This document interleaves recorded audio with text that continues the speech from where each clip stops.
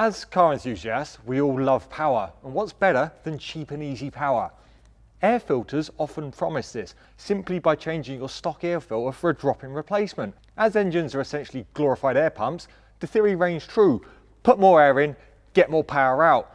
But is it as simple as that? To find out, and in the spirit of tyre reviews, I'm going to test two vehicles using 9 different configurations of inlets, giving us the biggest data set that at least I could find on the internet for whether more air does mean more power. The two cars I'll be using are at opposite ends of the scale. The first car I'll be using is the Tyre Reviews E92 M3. This car is a high revving naturally aspirated V8, so getting more power out of this is difficult. The second car will be this. It's my daily Skoda Octavia VRS, and this might seem like a bit of a boring choice, but the EA888 engine in this is the same engine that comes in Audi S3s, Golf Rs and many other configurations. This car at stock should have 220 horsepower, but it leaves factory with up to 300 horsepower, so it should be a really interesting example whether a boosty engine can get more power out of more airflow than a high revving, high maintenance V8. As I like data to be as accurate as possible, I've come to Dyno Developments in North Hertfordshire, who make dynos.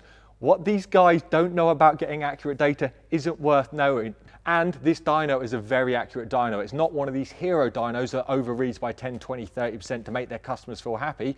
All they care about is the correct number, which for me is a little bit concerning about the M3 because they never made the 414 brake horsepower stock promised, even when they were new. So it'll be interesting to find out what it's running now. As you can see, we've got a lot of different types of air filters on test to give a really broad range of data points.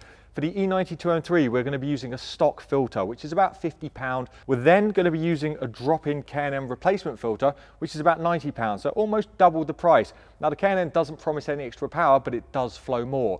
Then, well, I think this is probably going to be the most interesting, is this, and I'm not going to touch it. It's a used K&N air filter. It came out of my last M3. It did about 30,000 miles, and I've cleaned it as per K&N's instructions twice. So it's like you've serviced your car, and instead of putting a new paper filter in, you're just cleaning your existing filter. Fourth setup is going to be this, the sexy, beautiful Venturi carbon fiber intake system. Now this is an £800 system, and Venturi say on their dyno it brings 8 to 12 horsepower gain. So it should be really interesting to see whether on my stock car it does bring more power, but I'm pretty sure it's going to bring more sexiness, and it should bring a nice noise because that carbon fiber should rattle. And then the fifth run on the M3, we're just going to take all the air filters out and we're just going to run with the box empty to see if no filter can give it more power too. For the Skoda, we're going to do roughly the same, but not with the dirty filter. We've got the stock £20 filter, we've got a £40 Piper Cross drop-in, which is absolutely tiny compared to the stock filter, a ram air induction system, and then again we're going to use the car without any intake. It should be super exciting and super fascinating to see whether this gives more power than this and whether this does any difference to this, because that's definitely going to flow different. But let's go get on the dyno and find out. This is the Tyre Reviews E92 M3, and this car has been nothing but trouble since purchase. Fortunately, this video sponsor Carly has helped me get unstuck and saved me time and money a number of times. Carly is a Bluetooth onboard diagnostic adapter. These adapters are super handy for self-diagnosis of car faults, meaning you don't have to pay a garage every time your car throws a fault code. Carly, however, isn't just a diagnostic tool. It goes one step further and actually allows you to code disabled or hidden features into your car from your smartphone. One of the common faults on the E92 M3 is the throttle actuators failing. When these fails, the car throws random errors, shuts down half of the V8 and limits throttle on the remaining cylinders. Usually this means an unusable car and an expensive trip to the dealers. However, with Carly I was able to diagnose that all the faults reported were linked to the throttle actuators, clear the fault codes, and it gave me full power again until it redetected the issue months later. It also helped me diagnose that an intermittent misfire was coming from coil pack 6, which meant I just had to buy one coil pack at £100 each instead of 8. The real party piece of Carly is coding in new features to your car. I can use Carly to do things like code out the seatbelt warning when I install harnesses, enable the TV while moving for passengers, change the indicator settings, change the stop-start settings. The list is endless. Carly also has a really neat car history check feature, so when you're looking at buying a new car, you can plug in the device to check for mileage tampering and the driving behaviour of past owners. This gives you the most information possible to ensure you're not buying a lemon. Right now, Tyre Reviews viewers can get a 20% discount by heading over to mycarly.com and using the discount code TYRES.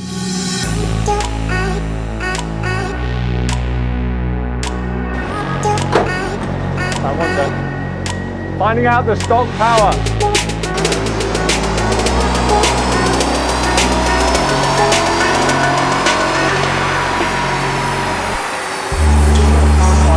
Now we are putting the clean air filter in, the clean K&N.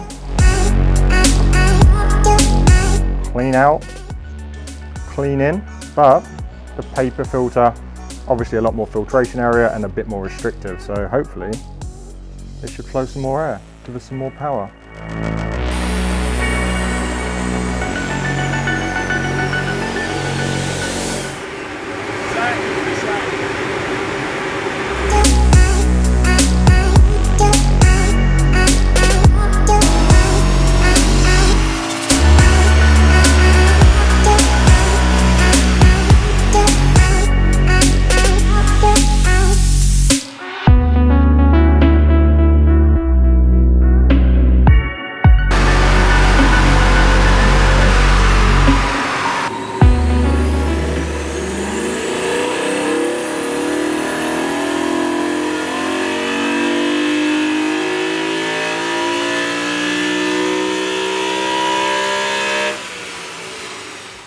Right, so after about 24 runs, there was essentially no difference. Nothing we could do would give it more power.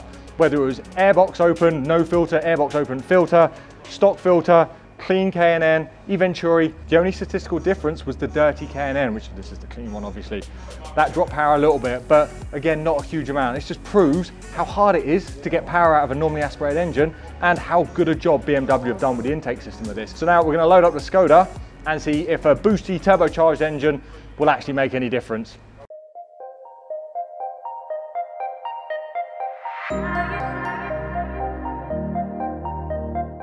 Okay, run one, trying to find the stock power of not my VRS. Mine had a bit of an issue. I'll put the data on screen. So we're going to see how much power. This one should make about 245, not 225, which mine was spec access, a slightly newer engine.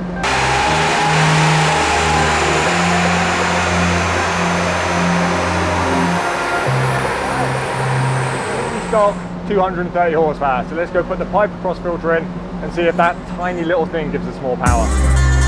There just doesn't seem a need for this to be so small and so tiny. I'm sure it lets more air through, but the main job of an air filter is to filter the air. And that, I mean, look at the difference. We actually made some power. 4 horsepower. I thought it was doing something.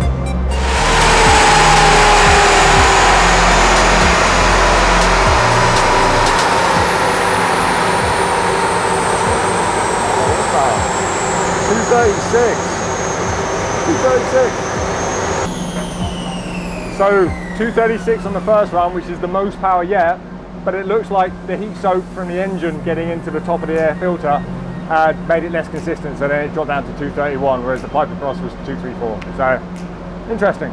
So there you go. Does a performance air filter give you more performance? No and yes, frustratingly. As expected, nothing could really do anything for the E92 M3. That big, normally aspirated, highly strung V8 just wouldn't produce more power than it had with the stock filter. The only statistical difference was the dirty K&N, which dropped flow at high RPMs, which kind of makes sense, so dropped power. Lost about 10 power. So if you are thinking about using a K&N filter, they're good, and they did seem to make a slight bit of difference in noise, but I would make sure you stay on top of cleaning, or do what I think I'm going to do with the car and just put in a cheap paper filter every time it needs a service. The E-Venturi, now it was a little bit disappointing that this didn't make more power. However, my car is fully stock and I don't really know the history of it. So it might not be the healthiest example at the moment, but in the future it's going to be. As part of the E92 M3 build series I'm doing for the Tyre Reviews channel, one of the episodes is going to be power. And that is, I have a full titanium Aquapovic exhaust system and this, and then I'm going to get it mapped. So at that point, I'm going to go back and revisit this and see if a remapped car with a better exhaust system on it will have an advantage between stock. So subscribe for that if you're interested in seeing that in the future. The Skoda, well, that was the surprise of the day. Now, I don't think it's any surprise that this flows more air than this. You can see how restrictive this looks in comparison to this tiny bit of foam. But it was nice to see it was a 4 brake horsepower increase on every time we did a pull.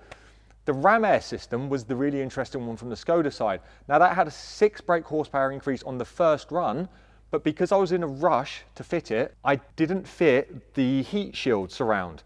So that meant on the second run, it started pulling in some hot air and it dropped down 5 horsepower. So it was just about stock. That's a really good lesson in how more air is good unless it's hot. Hot air bad, even if it's lots. So think about that as you're doing an induction system. Don't just put a cone filter on like this and then leave it open to the engine bay, because pulling in hot air is rubbish for the engine. It just has to do things to compensate for that less dense air. That's the other reason this Venturi sits inside the stock airbox, because it doesn't want the hot air from the engine. So that's the 2 lessons from this test. Dirty is bad. Don't have a dirty filter. Hot air is bad. If you're fitting a fancy induction kit, make sure you're sealing it off from the hot air from the engine, because you're going to lose power.